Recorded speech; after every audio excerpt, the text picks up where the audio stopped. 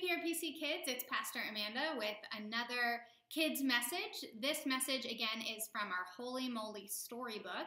If you want a copy of the Holy Moly Storybook, you just have to email me or have your parents email me at amanda@parkridgepresby.org and I will get one for you. So today's story is another story about Jesus appearing. After Jesus lived and died and then lived again, Jesus started showing up to the disciples. And today's story is another story about Jesus showing up to some of his disciples.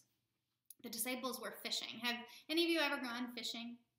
Fishing was a really common job for the disciples in Jesus' time. And so they were out fishing, and then to their surprise, Jesus shows up on the shore. Let's see how today's story goes. Have you ever fished for fishes? Have you ever fished for fishes and all you caught were wishes? Jesus' friends got not one bite, though they fished and fished all night. In the morning, tired and wet, bellies empty as their net. Heard a voice call from the shore, "Go and try to fish some more."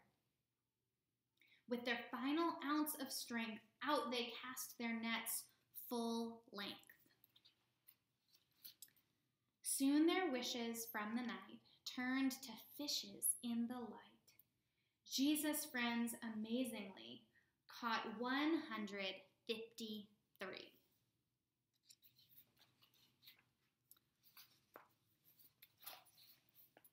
Hauled their catch up on the sand, viewed the stranger close at hand, smelled the breakfast he prepared, ate the fish and bread he shared. When they looked at him, they knew. No one had to say, "It's you." Empty hearts now filled with grace, the risen Jesus in this place. That's a good story. So if you remember, the disciples were just fishing like they always went fishing. It was just an ordinary day. But then, to their surprise, Jesus showed up. Did you know Jesus can show up in our ordinary places too? Jesus can. Jesus can change something ordinary into extraordinary. I want you to look at this picture again.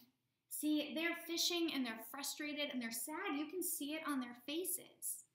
And then they hear this voice calling to them from the shore to try to fish some more. And if you can see this arrow, Jesus is telling them to try fishing on the other side of the boat. So even though they were tired and they felt like giving up, they used their last bit of strength to fish some more. And you remember how the story went, and they caught so many more fish. Sometimes that's how I don't know about you, but sometimes I can feel defeated like that. Like if you go fishing and you catch no fish, you feel like you're so bad at fishing. Why are you even doing it? I can feel that way sometimes when things aren't going well. But I think if we listen to our story from today, we can remember that Jesus can turn something ordinary into something extraordinary. Maybe if we just try a different way. Maybe if we just try one more time. The whole story could end differently. I hope you take this message as an encouragement for you to try things differently when things are going hard, or maybe just give it a little bit more strength. It worked for the disciples, maybe it could work for us.